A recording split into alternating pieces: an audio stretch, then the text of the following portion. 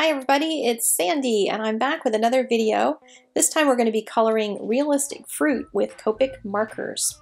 I was inspired to do this because it's the beginning of a new year and I've been trying to eat better. So fruit is something that I like more than vegetables, so I tend to try to lean toward at least eating more fruit, and that's one of my goals for this year. So I am coloring this pear, and I did it based on looking on the internet for pictures. It's one of the best ways to learn how to color anything that you're looking for. What does it really look like? And it really helped me because I could see that there were all these different kind of pinkish colors and yellow greenish colors on pears. So I started by adding those colors down first in an early layer and then adding a lot of yellows on top and just keep coloring over them and over them and over them.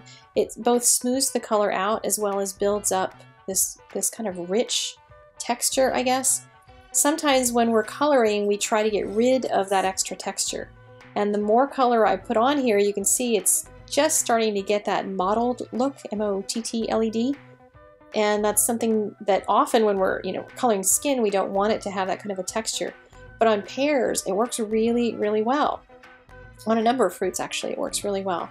So I'm just kind of coloring until I get that much color on there. And I don't have my pinkish colors evenly around it because pears aren't even. Mother Nature doesn't do things that way. So pull up a picture on the internet and help yourself to see what it actually looks like, not just what you think a pear looks like. So I've even decided to add some spots to it using first a dark brown in the darkest areas, and then I switched to a lighter brown as it moved into the medium tones. And that's one way that I can make the spots even look like they're going from light to dark, and it helps with that dimension, creating that whole dimension across the entire piece of fruit, little by little. So the highlight on it is just in the center in that bottom section. You can see when you look back from it, it looks pretty realistic. Let's move on to the peach.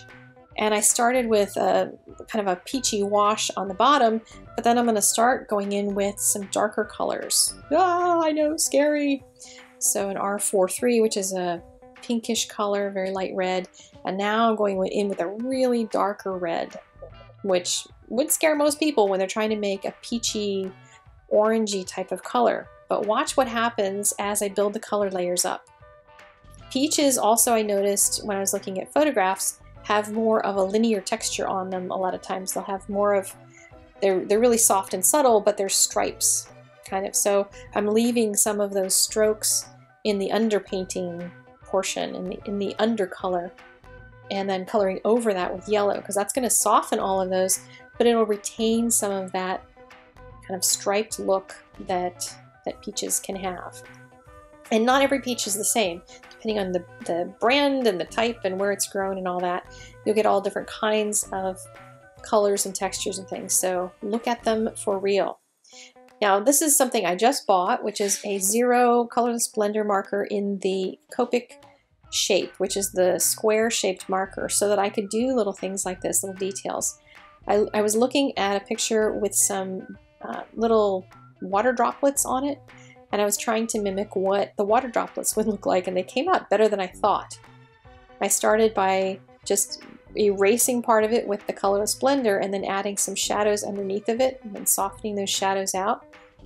And it started looking okay, but it looked like it really, to make it look like water, of course needed the Signo pen, which ends up on just about everything around here.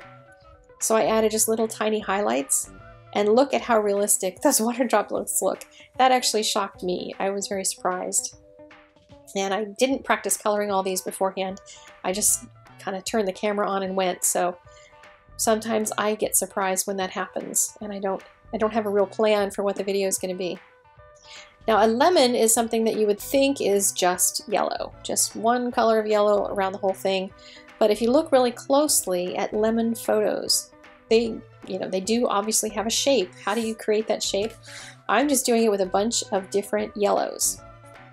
And then once I get kind of that basic shape in there, I'm using that original marker, that Copic original marker with the hard nib, to create some, in the dark areas I'm creating lighter dots, because lemons have these pores. If you zoom in on a lemon photo or look at a lemon itself, they have pores. They're kind of like really giant pores if you would look at our skin. And in the dark areas, I'm using the colorless blender, and then in the medium areas, I'm going to use a medium yellow. And, you know, just keep building it around that way so you don't get really jarring dots, but you get enough dots that you get the idea that there's a real texture there. And look how much this is looking like a lemon that you would have in your head, in your mind, and it's so much more than if it was just marker strokes. So that texture really adds a whole lot to it, even though a lot of people will never notice it. It's something that really helps to give it realism. So in the lightest areas, I'm going for a lighter yellow to make those pores, and then leaving a couple of highlight spots. But you noticed when I originally colored it, the whole thing was yellow. So those white spots are actually not white, they're really yellow. And then I went in with a B60, which is a very grayed out blue, but very, very light, to just add a few spots, just the pore dots in the darkest areas. And I think that really added a lot to it. So next are the cherries, the easiest part. I've done lots of little round red objects and all sorts of things, and we've just gotten done with Christmas videos, so lots of berries done. This is my favorite combination of reds. The trick to learn here is when you're doing fruits, on all these fruits, I've kind of left an outside edge lighter on all of them, if you go back and watch again, instead of coloring all the way up to the edge of the piece of fruit. And that allows a highlight to appear from outside. And so it gives them that roundness, that depth. So now for all of my leaves, just going to color them really quickly with a YG63 and add some simple shadows to them. Because once you put this much effort into the fruit, you can put a lot into the leaves, but nobody's going to be noticing them because they're too busy looking at the gorgeous fruit that you just colored.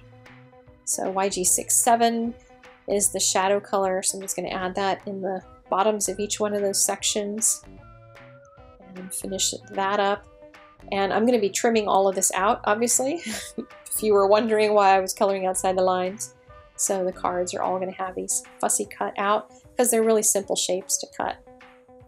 So here is the perfect pair. So I colored two of the pairs to have two of them in love, and my little hearts are all yellow on these cards, yellow or red, depending on which was the primary color in the card itself.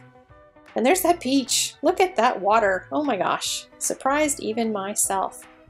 The designs on all these, I just kept them really simple, half black, half white, with the fruit on it, so it'll really pop against that really simple stark color.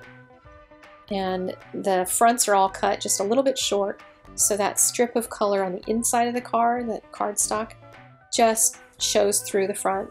Really super simple.